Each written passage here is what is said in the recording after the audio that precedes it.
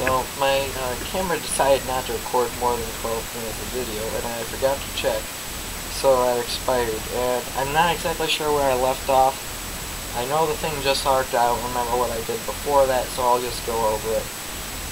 Basically, I've gotten a little bit to stick on there, and in the meantime, I folded and twisted that back on the filler, so that it's allowed it to grab more. More water and then be more flux because of the more water. Yeah, definitely a considerable amount more. Got a little bit to stick, and this should help it along quite nicely. That's about all I have right now that I can remember. So I'm just going to do